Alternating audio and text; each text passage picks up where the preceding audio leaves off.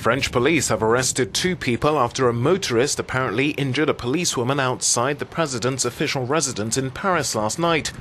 Some eyewitnesses say a car was driving the wrong way down a one-way street and deliberately targeted the officer. The incident occurred last night outside the back of the Elysee Palace. France is on high security alert after 3 days of violence last week. Police say it appears to be unconnected to the tragic events during which 17 people were killed in attacks by suspected Islamic militants.